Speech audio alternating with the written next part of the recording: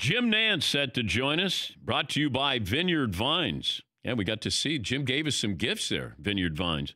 He's got a store that opened at Pebble Beach last Wednesday and steps from the putting green across from the lodge. He is Mr. Pebble Beach.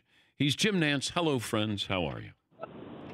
Friends, I'm well. I'm very blue, though, because I had all kinds of plans for us this year during the AT&T, and now I hear that the trip is scratched.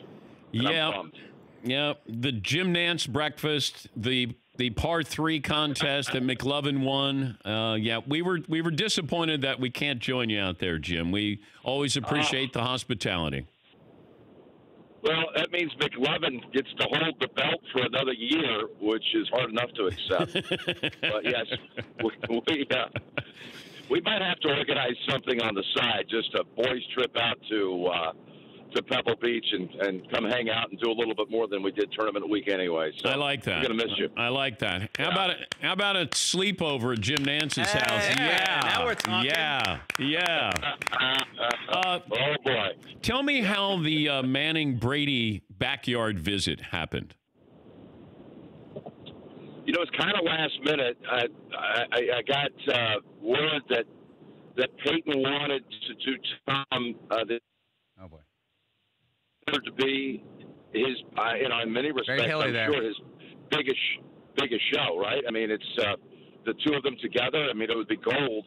But they were going to be together for an event at Pebble Beach. I got a call. I was on the East Coast. I wasn't there. I was at Hartford doing the Travelers Championship. And they said, hey, would you mind if we did this? And, of course, we're glad to have them. It was pretty funny, and then they were trying to figure out the password, the code for your gate there. I thought it was they had some fun at your expense.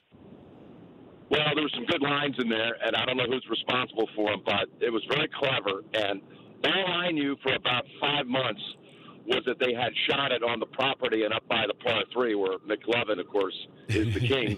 And I had no idea of all the shenanigans and what they did at the gate, and then they let me in on it in December and said, we need you to record a couple of lines. I said, what do I have to do with it? You'll see. So it was great. Got a lot of feedback on it.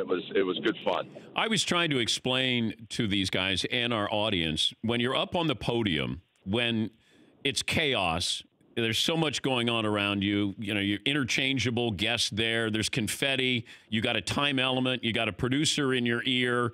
You're trying to ask enough questions to satisfy everybody, then throw it back to the studio.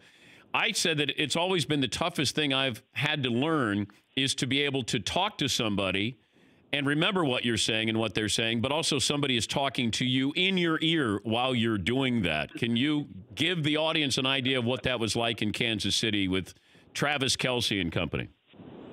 Well, Dan, you have to fight for the right to play.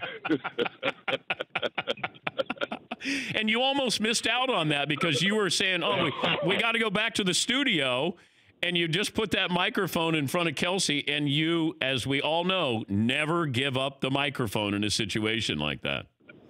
You cannot do that, but I have to tell you, I was insubordinate there because they were. You mentioned there were voices in your ear. I had Jim Rickoff, who I dearly love, and I'm sure he had people behind him that were screaming to get off the air. And Jim kept saying, as I was talking to Patrick Mahomes, "This is it. This is it." Now I'm looking past Pat, and I see Tyron standing there, Tyron Matthew, and I see Travis. Travis already tipped me off that he wanted to say something. Now, what am I going to do? They've just won the AFC Championship. I'm going to blow these guys off? So, I wasn't exactly sure what the rush was, and I'm really good at following instructions. But on this one occasion, I think I said something about I've got to get it back to the studio. Yeah. But, hey, guys, congratulations. And Tyron just said thank you. And then, of course, Travis just went off, and it made the whole thing great. How many times have you done that at the Super Bowl where you're hosting? 7. I've done 16 AFC championships.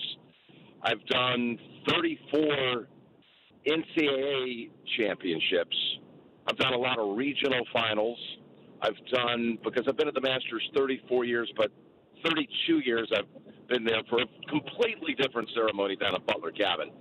But Travis's moment was pretty darn cool. That was different. Actually, I have to confess, when he grabbed the mic, and I held on for dear life, as you said, because you got the network in your hands. When he started to say the word fight, the F seemed to take a little longer than normal. And all I'm saying is, a lot of thoughts racing through my mind, and I did think somewhere in that millisecond, there was a synapse or something that was telling me, oh, my gosh, I just disobeyed. I was insubordinate, and I walked right into the F-bomb right here on national television. We're talking to we got through it. We're talking to Jim Nantz, of course, the lead play-by-play voice for the NFL and CBS, the Masters and Final Four. I know you sign off. Fox has the Super Bowl. Did you feel mixed emotions here with Tony Romo's contract situation? Didn't really think about it at that point. Okay. Obviously, it's something that I'm well aware of, and Tony and I talk about all the time. And I'm certainly hopeful, prayerful that it'll work out. And there's nothing much more I can say than that. I wish for him the best that he can do, whatever that might be. But he is loved at CBS by a lot of people, no one more so than yours truly. And he knows how I feel about it, but I'm not going to apply any pressure. Yeah. And hopefully this will be something that we can do together for a long, long time. We're just getting started. We're 3 years into it. As far as saying goodbye to the football season, look, I'm grateful we get to do the AFC Championship. It's a big deal. And we alternate every third year with the big game. We just had it this past February. And oddly enough, next year we're going to actually come up in 2 years' time because we made the switch, the trade with NBC so that we move up a year. This all had to do with the Winter Olympics. Yeah. And NBC having the Olympics and the Super Bowl falling on the same year. NBC didn't want that, so they proposed that we trade out the Los Angeles Super Bowl that we had, that we possessed, for Tampa Bay. So we're going to Tampa next year. At NBC the following year, we'll take what would have been our Super Bowl in L.A. I've said this before to this audience, that I know Tony gets a lot of credit and he's unique and people love that style and it's fun. But he puts you on an island. Like, your ability to be able to grab what he leaves for you and then get back to the play in time to call it in real time and then allow him to go sort of rogue a little bit with his thoughts. It's not lost on me, Jim, and I'm certain that there are other play-by-play voices who look at that and say, that's a real talent to be able to do that and make it feel seamless. And that's what, if Tony would leave, there are very few people like you in this business. And to be able to do that, and I think that you complement each other so well, and it's a unique sound. And it's rare when we have unique sounds when it comes to play-by-play and color. Well, that was really nice what you said, Dan, how much I respect you and your observations, and you understand the business. But I got to tell you, when we're on the air, it's two guys who happen to have a very strong friendship who are just talking. Now, if I'm playing catch-up a little bit on some of the play-by-play calls, I don't really feel it. It doesn't feel off balance to me. I can think about Pat Summerall, who was a tremendous friend and mentor to me early in my career. We overlapped for 10 years together at CBS.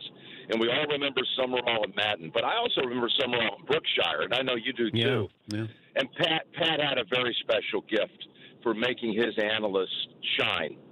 And they were transitioning at CBS from Brookie to John. This was in the early 80s. And there was a really incredible bond between Pat and Tom.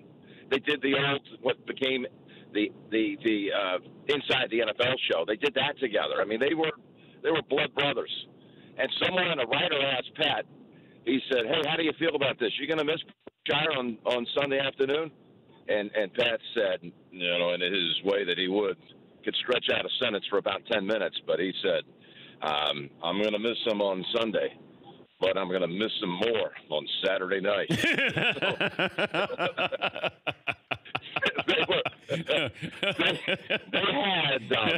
had a chemistry, yeah, and they were up to some hijinks back in the day.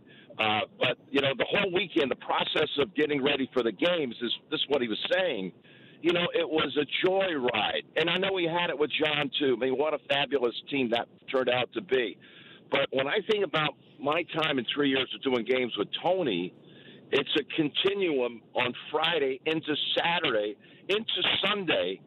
All those days are the same. At some point, the audience drops in and happens to be listening to us. But we're having just as much fun at practice on Friday, at dinner on Friday night, same thing on Saturday. We're never in a rush. We're not always talking about football. I would say that might be, 20% of the time.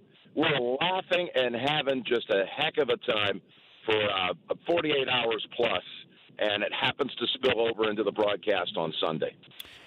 Jim Nantz, the Jim Nantz line by Vineyard Vines. That store opened at Pebble Beach last Wednesday and just steps from the putting green across the lodge. Of course, Jim has outfitted us with Vineyard Vines in the past, and we wish you luck with that, obviously. A great company, and thanks for the friendship over the years. And we truly are sad that we won't be able to go out and play golf in your backyard and have breakfast out on the veranda there. All kidding. Honestly, it was the highlight for me the most recent years, having you guys and some hang time with you guys. But we'll do it again sometime. And the friendship, it's both ways. It's treasured with you and all the Danettes. And hope we can chat sometime during the NCAA tournament. Thank you, Jim. We will do that. That's the great Jim Nantz joining us on the program. McLovin is holding up his hardware that he won. You won it. I mean, I was horrible that day in the par 3. For more Dan Patrick Show, tune into Audience Channel 239 on DirecTV. Stream for free on BR Live or download the Dan Patrick Show app.